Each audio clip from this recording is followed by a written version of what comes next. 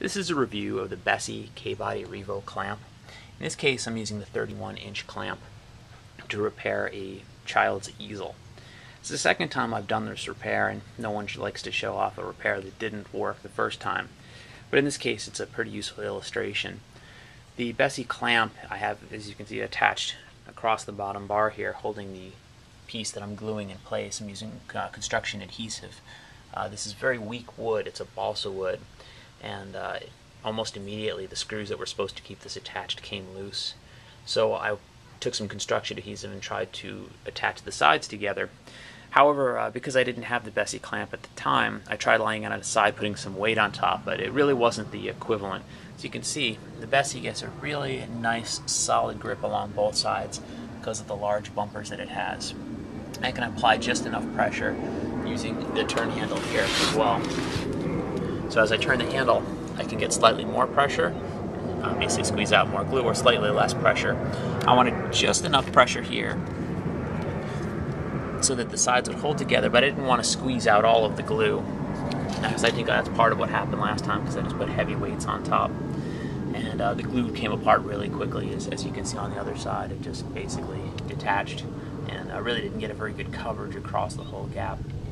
Anyway, this is a great tool. It's a trivial application for what's a very powerful clamp. As you can see, I have my other clamp down here, and some of the features are a little less obvious, and I really didn't understand them when I bought it. Having this extra pad on the end means that even if one of your pads on the inside wears out, you will be able to replace it. But you can also use these outer clamps as well.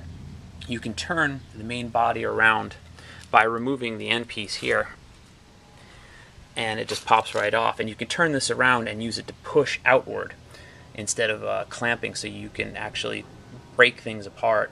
I saw some examples online of people doing things with shelves and with drawers. I don't have any good examples for that right now because it's not something I typically do, but it's a pretty nice ability, another nice use case for this tool. In addition, the ability to lay these different pieces here, these holders, flat on a surface and create sort of a table clamp as well. You can even use these holes in them to clamp them down to a table. It's just really powerful.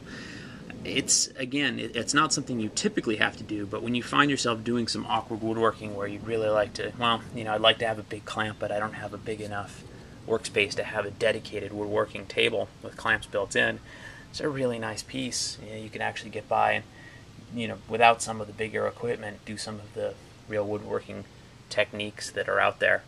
Anyway, I wanted to show off this one example just so you get an idea for the reach and simple ability of the Bessy. Again, yeah, obviously this isn't a world-breaking example, but it's important to me, and it's the first thing I've decided to use the Bessy clamp for. So I hope it was useful for you, and I would highly recommend these. I think they're very powerful and great clamps. Good luck.